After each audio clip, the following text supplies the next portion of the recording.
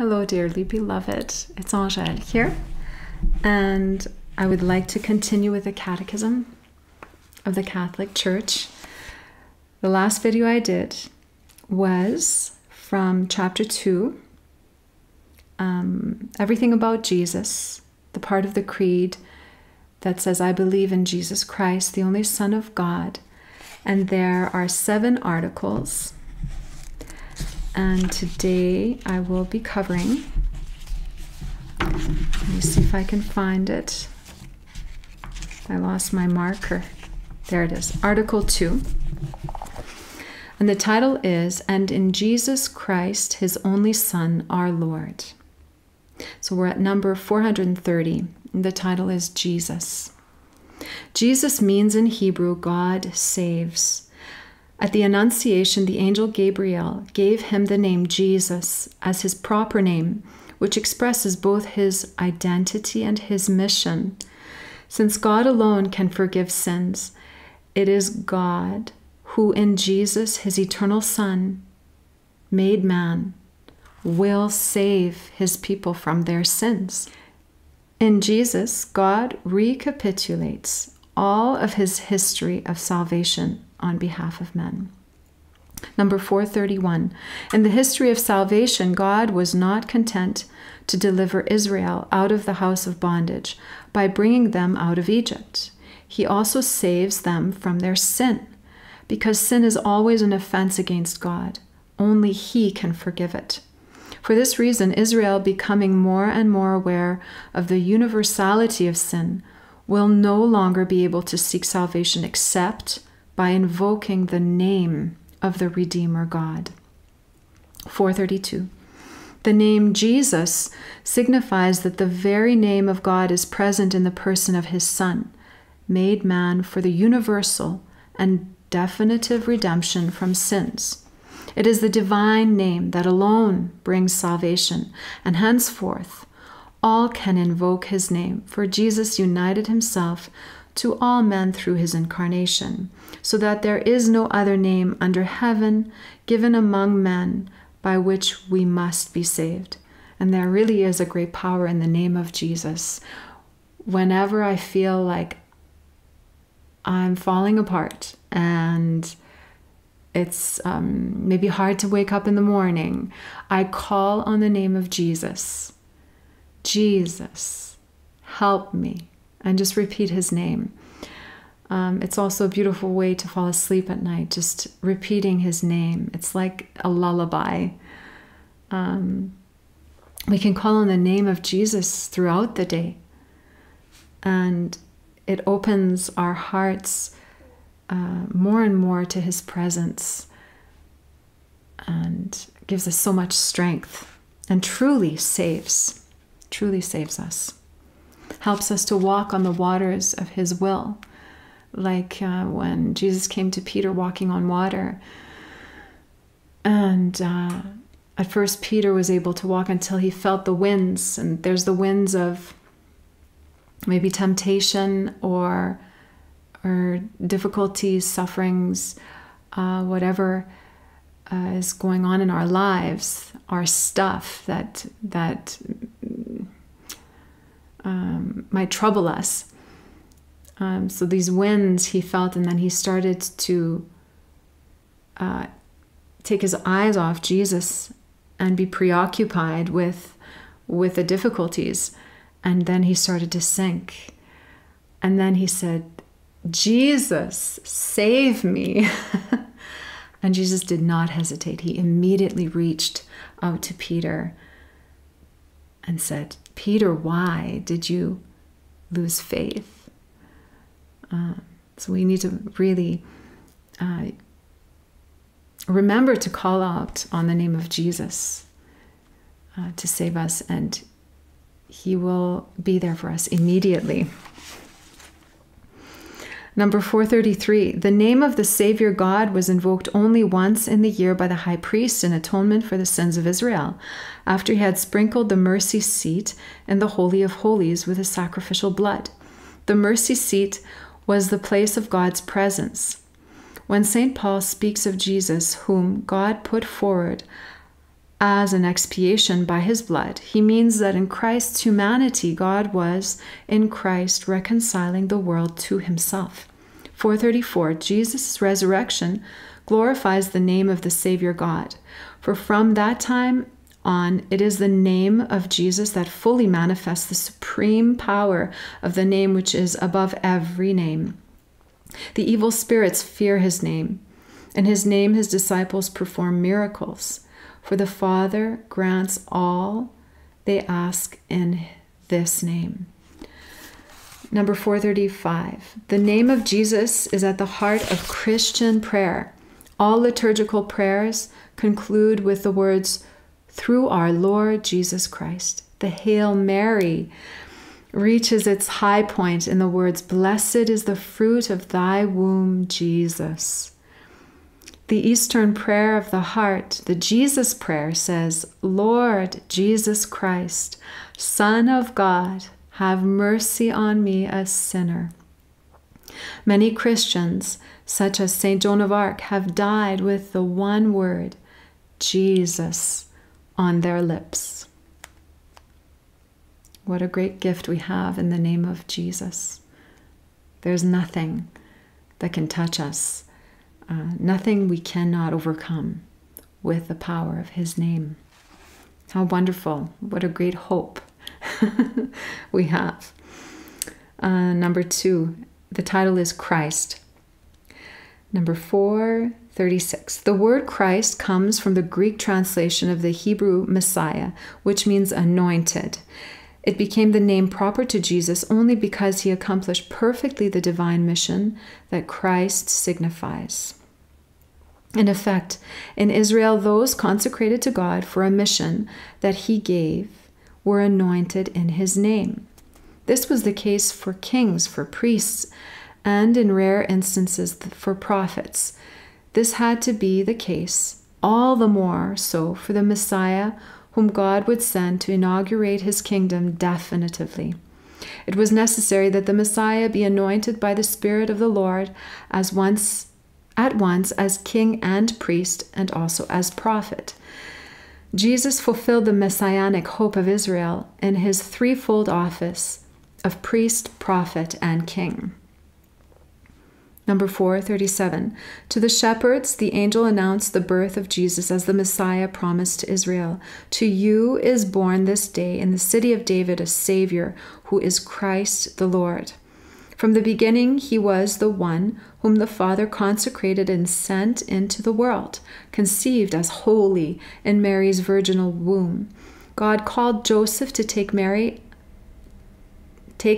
as your wife, for that which is conceived in her is of the Holy Spirit, so that Jesus, who is called Christ, should be born of Joseph's spouse into the messianic lineage of David. 438. Jesus' messianic consecration reveals his divine mission, for the name Christ implies he who was anointed, and the very anointing with which he was anointed. The one who anointed is the Father. The one who was anointed is the Son, and he was anointed with the Spirit, who is the anointing.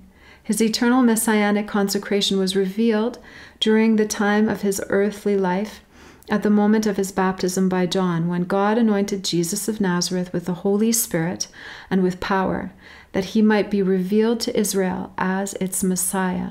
His works and words will manifest him as the Holy One of God. 439. Many Jews and even certain Gentiles who share their hope recognized in Jesus the fundamental attributes of the Messianic Son of David promised by God to Israel. Jesus accepted his rightful title of Messiah, though with some reserve, because it was understood by some of his contemporaries in too human a sense, as essentially political. 440. Jesus accepted Peter's profession of faith, which acknowledged him to be the Messiah, by announcing the imminent passion of the Son of Man. He unveiled the authentic content of his messianic kingship, both in the transcendent identity of the Son of Man, who came down from heaven, and in his redemptive mission as the suffering servant. The Son of Man came not to be served, but to serve, and to give his life as a ransom for many. Hence the true meaning of his kingship is revealed only when he is raised high on the cross. Only after his resurrection will Peter be able to proclaim Jesus' messianic kingship to the people of God. Let all the house of Israel therefore know assuredly that God has made him both Lord and Christ, this Jesus whom you crucified. Third section, the only Son of God. Number 441. In the Old Testament, Son of God is a title given to the angels, the chosen people, the children of Israel and their kings. It signifies an adoptive sonship that establishes a relationship of particular intimacy between God and his creature. When the promised Messiah King is called Son of God, it does not necessarily imply that he was more than human. According to the literal meaning of these texts, those who called Jesus Son of God as the Messiah of Israel perhaps meant nothing more than this. 442. Such is not the case for Simon Peter when he confesses Jesus as the Christ, the Son of the living God. For Jesus responds solemnly, "Flesh and blood has not revealed this to you, but my Father who is in heaven." Similarly, Paul will write regarding his conversion on the road to Damascus, "When he who had set me apart before I was born and called me through his grace was pleased to reveal his Son to me in order that I might preach him among the Gentiles." And in the synagogues immediately, Paul proclaimed Jesus, saying, "He is the Son of God." From the beginning, this acknowledgement of Christ's divine sonship will be the center of the apostolic faith, first professed by Peter as the church's foundation. So we humbly pray that the Holy Spirit can also reveal this truth to us and give us the gift of faith to know that Jesus is truly the Christ, fully God, fully man, the second person of the Holy Trinity, our Lord and our God. It is a special grace given, and we ask to enter that mystery more and more every day,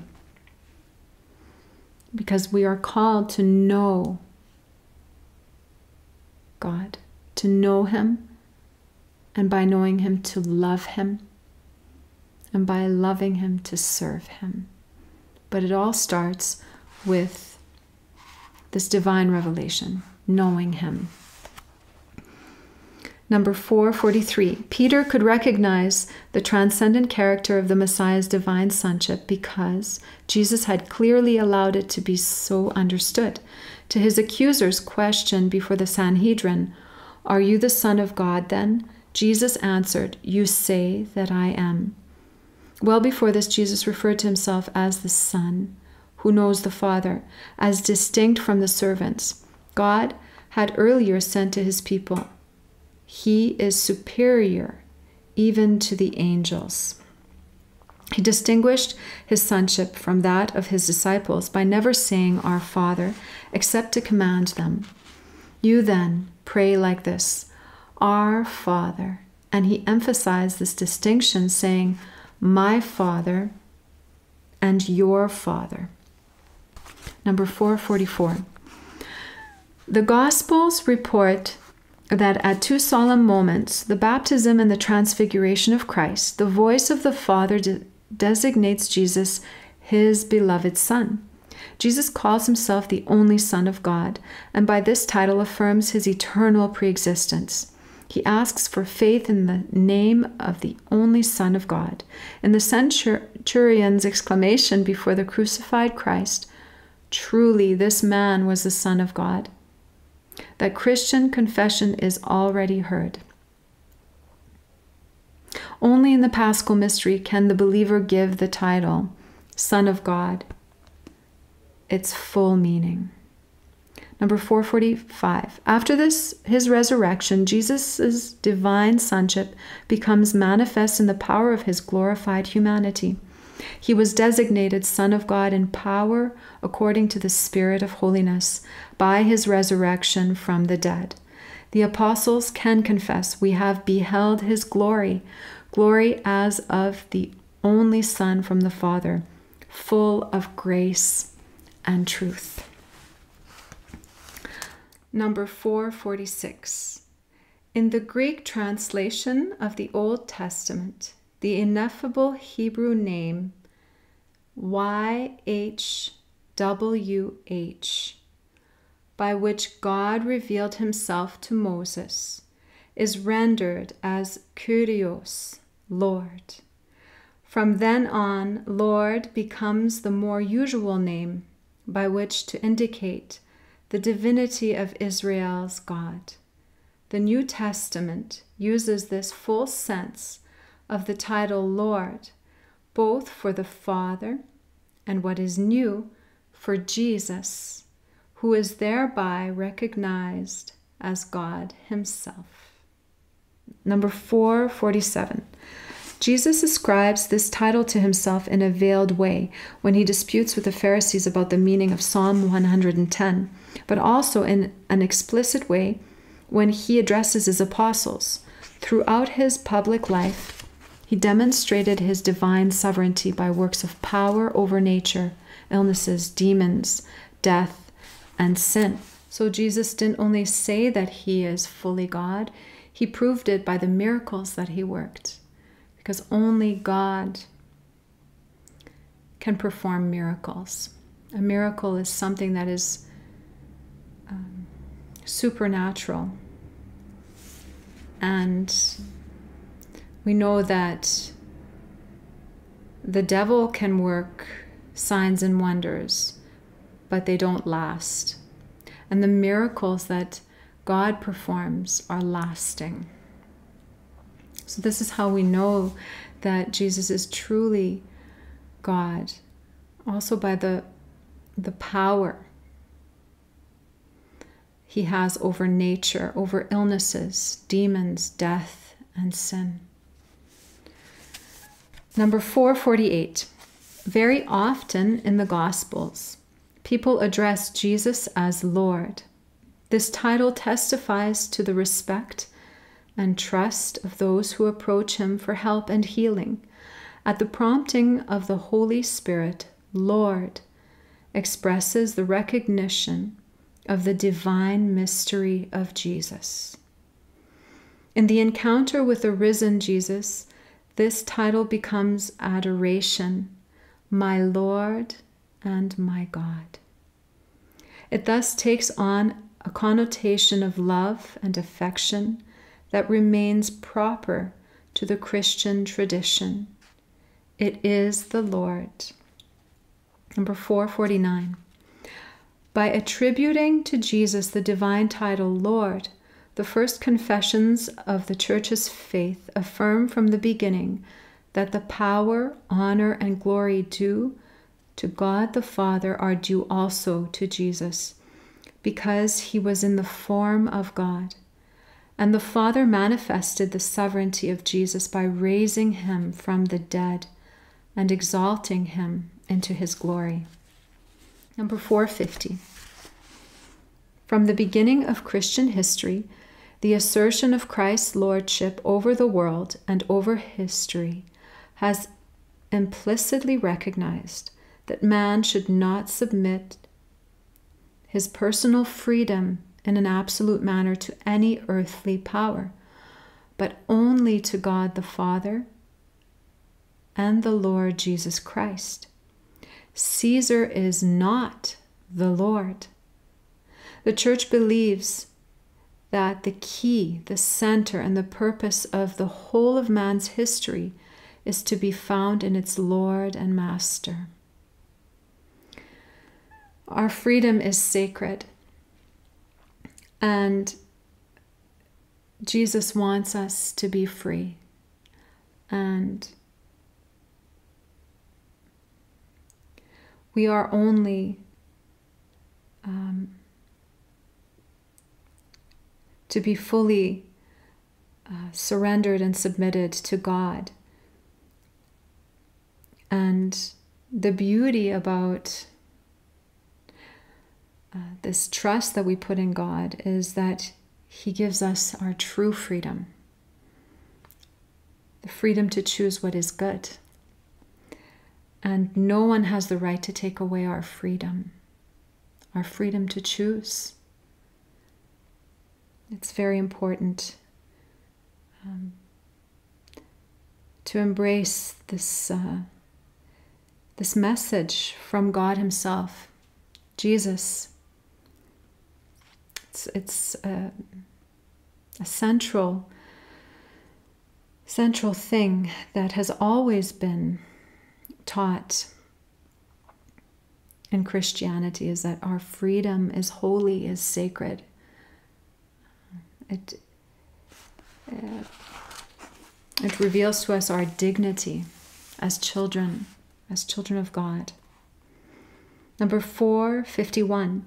Christian prayer is characterized by the title, Lord, whether in the invitation to prayer, the Lord be with you, its conclusion, through Christ our Lord, or the exclamation full of trust and hope, Maranatha, our Lord, come, or Maranatha, come, Lord. Amen. Come, Lord Jesus. And we feel that in these times that we're living in, our freedom is being taken away from us step by step. And it's important to call on Jesus and ask Him to come.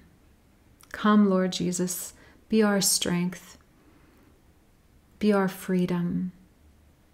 Help us to always choose what is pleasing to you, just as our Blessed Mother Mary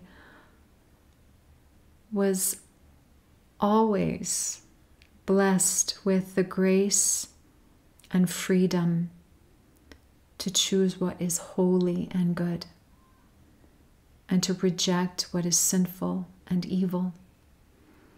And we've all been given the gift of a conscience. And when we stay close to Jesus and His sacraments, then our conscience is awakened to truly know what is evil and what is good in the power of the Holy Spirit. And so we ask Jesus to come and be near us in these times, so that we might always truly know what is pleasing to Him and have the courage to choose what is good and what is right and just. Let us trust in Jesus through Mary with Joseph. May God bless all of you.